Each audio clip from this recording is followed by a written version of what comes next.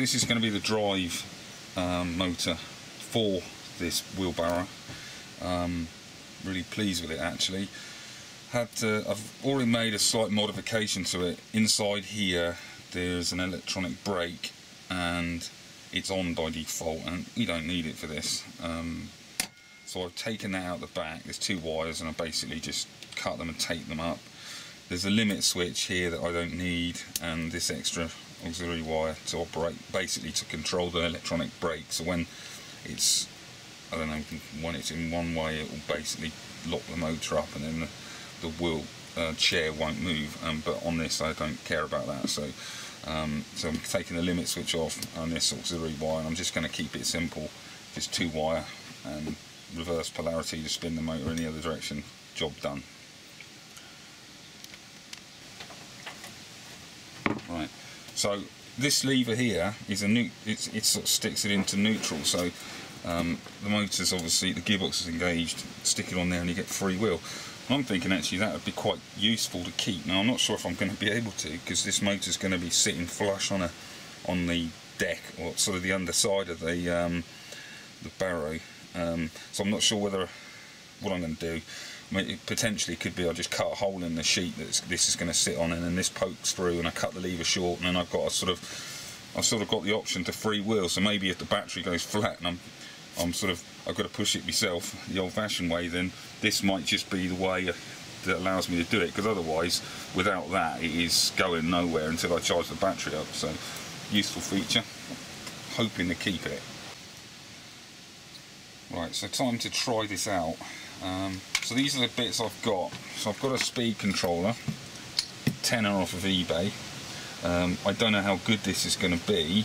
Certainly long term, or you know, durable wise or durability wise, it's probably going to be, I don't know. I don't suppose it's going to rate. It's rated for 500 watts at 24 volt, which I think is about 20 amp. And that I'm not convinced it's something it would do all day long, but we'll see. I've hooked up an amp meter to it because I'm keen to know what this motor draws both on the load and without load, because I've sized this battery to actually be 20 amp, but I sort of hope that it doesn't need to be on its limit any more than the speed controller does. So that's to be determined. I bought this off of eBay as well, which is a rather useful little thumb throttle. It's got a voltage meter on it, so I'm thinking this can go on the handle of the wheelbarrow, and I've got my on-off switch, and I've got the controller for getting the motor to turn. So we'll see if it does work. I've put a 15 amp fuse in the line because I also want to see whether I'd quite like to have a smaller fuse than necessary, just to see, just to sort of belt and braces kind of effect on it, to make sure it doesn't actually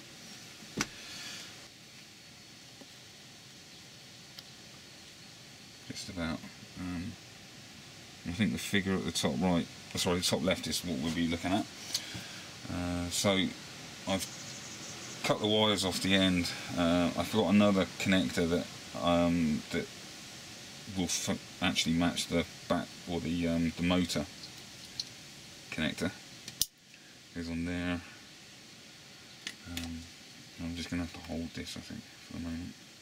Again, it doesn't matter which way around these wires go, because it does reverse. I'll show you that in a minute. So let's just flick it on. So we've got 28 volt, and we have, so there we go, at full chat we're doing about, well, we went up to 6 and it's gone back down to 4 amps, so that's really good. That's sort of quite safe, and you can feel the torque in it just by just the way the motor's just sort of rocking there. So it's going to need good anchorage to the bottom of this wheelbarrow, I think. So that's good, and just by flicking those around, this should go in reverse just as happily as it goes forward. And it does. So yeah, so that's pretty good. The off switch works as well, so great. That's a good start. Everything's heading in the right direction. Let me enlighten you as to my plan and how this is all going to fit on the wheelbarrow. Right, so here's our motor.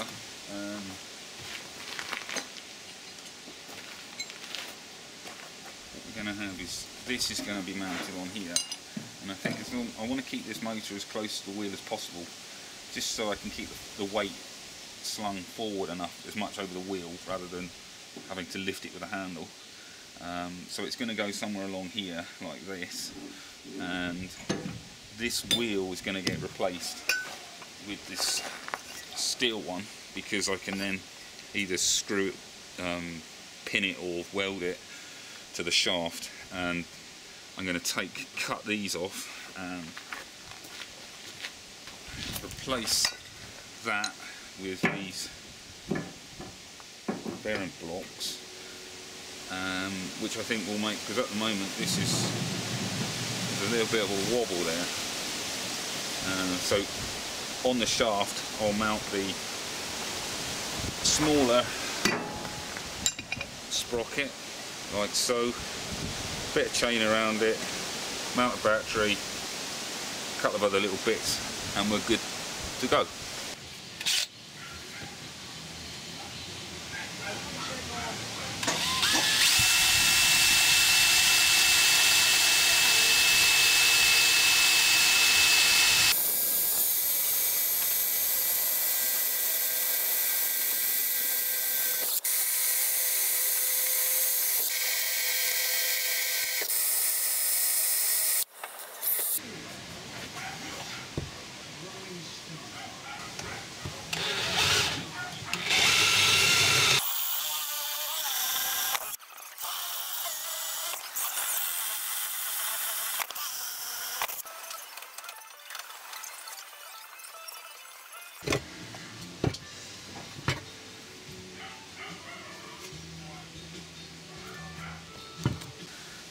So it's another day.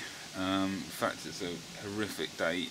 It's on the point of raining at any second, and it's blowing a gale. So if you struggle to hear me, I do apologise. Yesterday I lost a bit of footage. It was only a little bit, but it was of me cutting the wheel bracket off this wheelbarrow, and I also took the plastic sort of wheel and discarded it. I actually put the tyre on the metal one that I've got, so that I got something I can weld the shaft to. So today really is about welding on the bearing hub, the bearing and the axle, and from there I can then work out where to mount the motor. So that's what it is, and before it next rains I'm going to crack on. Right, so simply put, here's the bearing block, and these, so I'll weld these onto the plate, and then hopefully these just go like that, and then I can just bolt them down.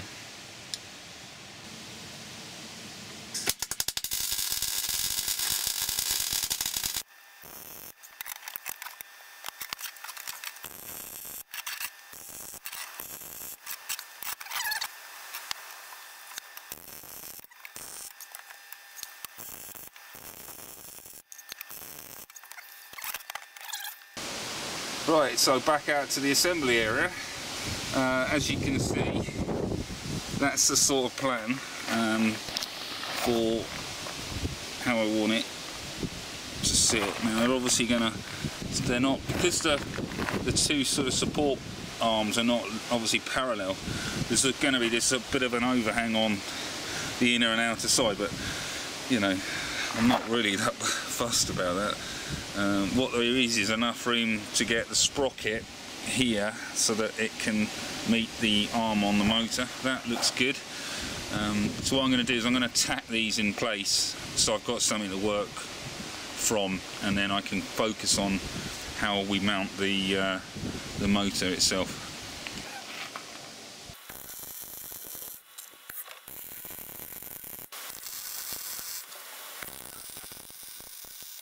Right, so fast forward about half an hour, and I'm now thinking about this bracket.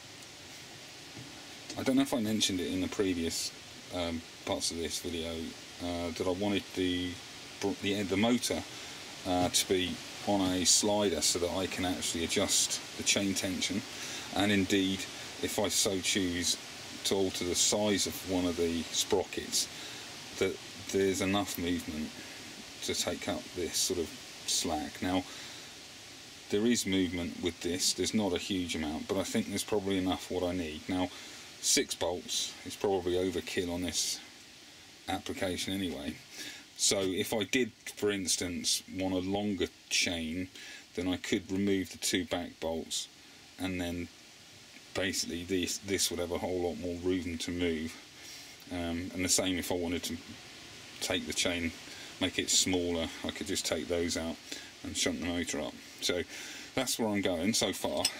This is still experimental. I don't know if this is going to make it to the end design, but so if this is the bottom of the motor, and then obviously this is the frame to actually bolt it or weld it to the wheelbarrow. And so I'm thinking something like this, and then this bit here would span the 2 rails that come alongside, and then I'd have another one that went this way. So essentially it will be welded on 3 parts, so it won't be welded on the 4th part, because this part here would be in the way. It basically, I couldn't actually get it through, so I think I'm going to leave it with 3 and see how it is. I think it will be more than strong enough, but we're going to have to suck it and see on this one.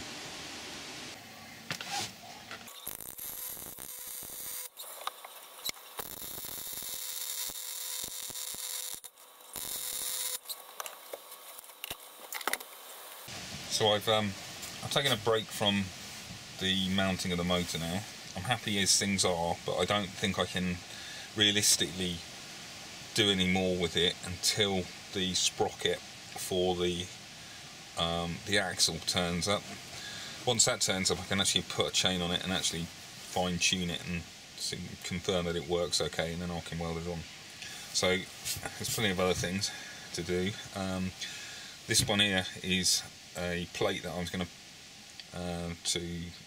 put up behind the motor to mount the speed controller and the battery. I've measured the distance, or where the part, basically where the wheelbarrow side frame goes, and I've just got to cut these out, and then that's another job done.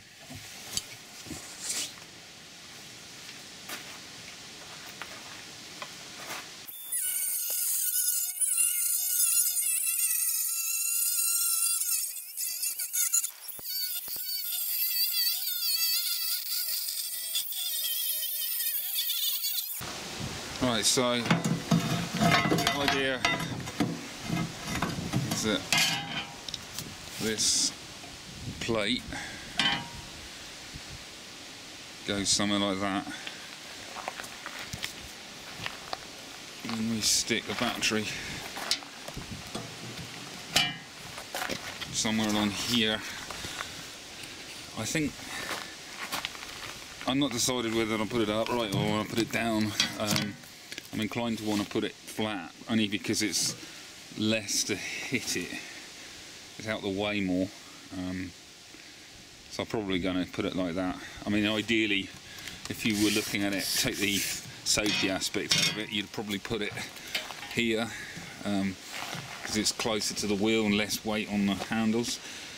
But it's just too exposed there, and I don't really want to risk bashing it. I'm going to put a cover around it, but even so, I think I'd rather it was somewhere like here. So I think that's probably where I'm going to go. Yeah, something like that. And then I think the speed controller, because it's not very big, you go there, and it's pretty much there then.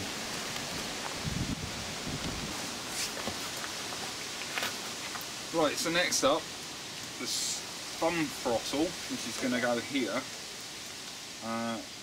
This tube is too big for this, so my proposal is this fits lovely.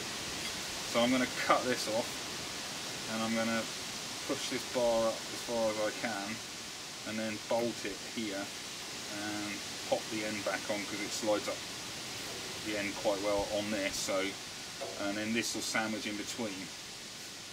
That's the plan. And then whilst I've got the wheelbarrow around this way, I've also got to put the switch here for reverse. So I'm going to weld a little bracket on the side here for that.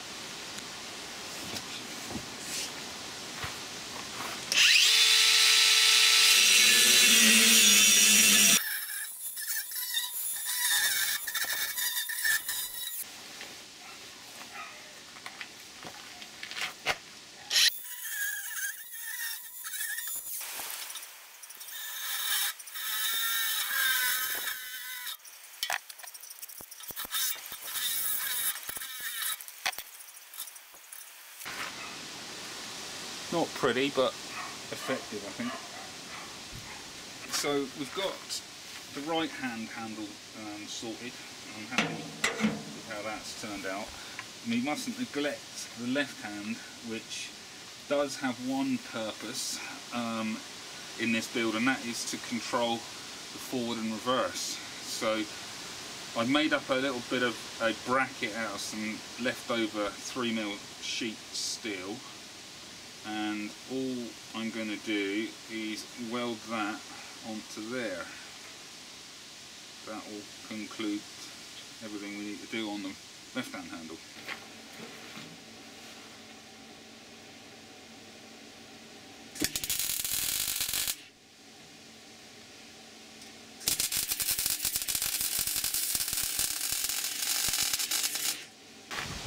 Right, so this is a mock-up of where I think things are going to go. I can't see any reason why I'm going to need to change it, but I'm not making anything bolted. I'm not bolting anything down until I've wired it and convinced myself that, yeah, it's perfectly okay there and it's not going to foul anything. So turning my attention to wiring, because this speed controller, I've probably mentioned, I'm sure I mentioned it in an earlier video earlier in this one, it doesn't have a reverse, which is really frustrating, but you can't blame it for being £10. It's not, you know, I can't expect it to really. So I've got to make the own one, and that's why I've got a reverse polarity switch. It's a 20 amp switch, so should handle any current that we're going to throw at it. And it's not going to be switched during load, so I can't see it being a problem. But it does mean I've got to run two fairly hefty cables up the length of the wheelbarrow arm, which is a bit of a pain, especially as this is, if we remember, a budget, and at the moment I'm still about 100 quid. I'm still in the right side of it, so I've scrounged around for some wire of a reasonable gauge to take the load, and I've got one piece here, which is great, but I'm going to get a bit unorthodox with the other part. So I'm basically going to take the wire for the motor's going to go up, and obviously we've got, on the way back, we've got one for basically the output of the speed controller. So I've got to run 4 fairly hefty wires. So I've got another wire that's red and keeping with the right colour scheme, but the negative, I'm going to have to use this stuff. It is, although it looks like speaker cable, it is actually power cable, and it's way, all of these are way over what I'm going to need. As long as I can get them in and out the holes that I've drilled, that's the interesting bit. Right, so let the battle commence. So we've done it. Now, it's not been totally casualty free. I've had damage to some of the insulation here. However, I've got more than enough that end, so I'm probably going to terminate this somewhere. And then I'm going to wrap them. I'm not sure what yet, because obviously where I've drilled them out is really sharp, so I'll take care of that. The other one I won't bore you with, but basically this wire for the thumb throttle is a lot thinner. That'll be a walk in the park. In fact, I'll just get that done very quickly off camera. So I've just mocked this up. Now that I've cut the hole in the small sprocket large enough to go over the shaft, I'm just sort of trying it for alignment, and I think I'm about there. I'm quite happy with that. I think the last bit of alignment I can do, I'll do on the frame itself just prior to actually welding it to the wheelbarrow, and then that's, yeah, just spot weld the wheel to the axle as well. Yeah, I think we're good to go.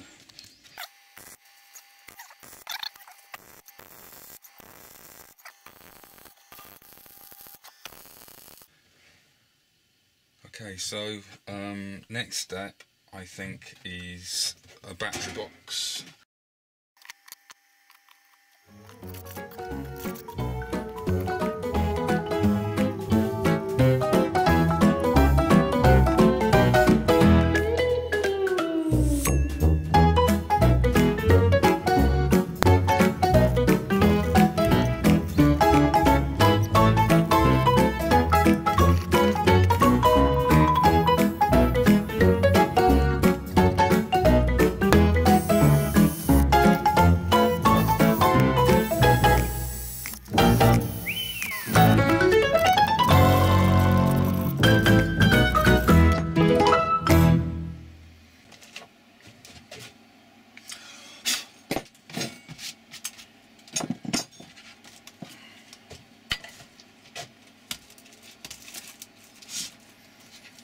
Perfect.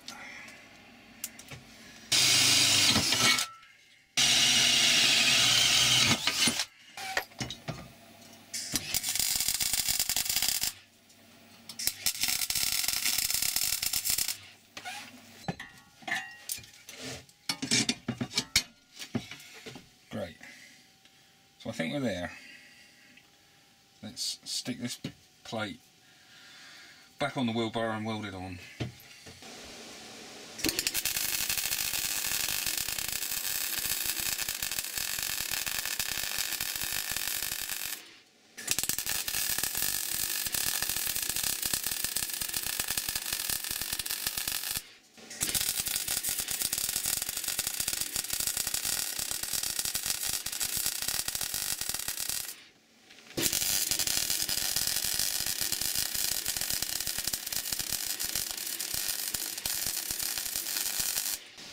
Okay, so fast forward about half hour, and what I've done is I've put the battery in, screwed it in, got some wing nuts so it's easy to remove, screwed the speed controller in, blah blah blah, and what I've done also is I've had a go at this wire, the wiring up this switch.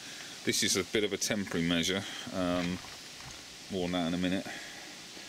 But essentially what it does is the wire, the output for the to the motor is intercepted now. It doesn't go straight to the motor, it goes basically up the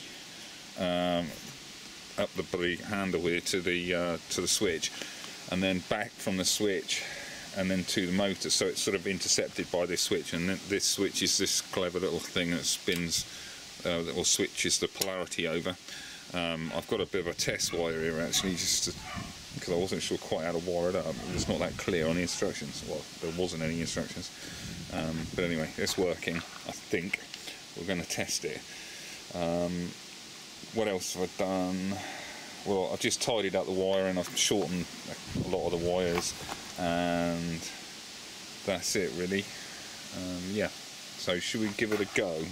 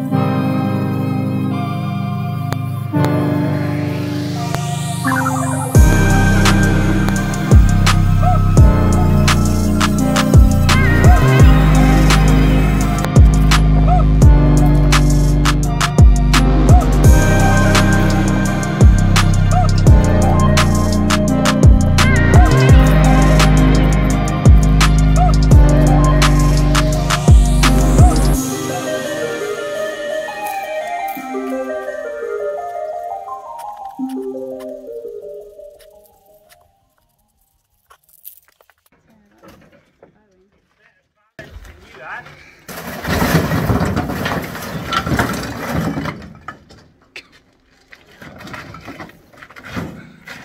What's wheel spin? I'm not so sure about the driving skills.